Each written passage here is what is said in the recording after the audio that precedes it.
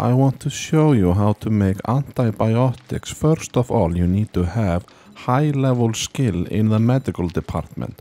Collect many medical crafting skill books, and at around 70 medical skill, you unlock the recipe for antibiotics.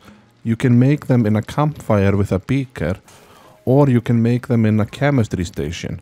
I recommend making it in a chemistry station because it costs way less materials.